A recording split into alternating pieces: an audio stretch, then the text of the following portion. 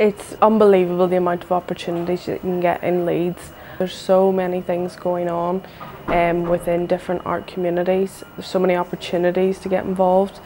For me, Leeds is a very culturally diverse city.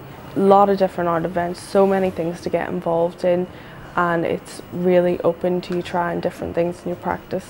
It is all about flexibility. It's a really open course. They want you to explore many different avenues within your practice. It's all about your development.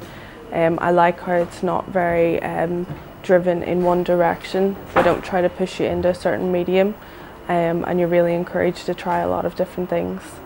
There's a lot of opportunities to mix your media and go from different forms of art. So to me, that's the most important part of the course. We went to Venice to see the Venice Biennale, and one of the artists that I seen there, his work influenced my work majorly. There was so much going on in those few days that we went. I was also given the opportunity this year to work with the British Art Show on a volunteer basis. It allowed me to work with a lot of artists, work with the work on a very personal basis. I also got to interact with the public, talk about the work, some really interesting characters that you meet, and also the opportunities of tutorials with the artists were really helpful. I've massively improved in confidence since starting this course, not only in myself but with my own work and my practice.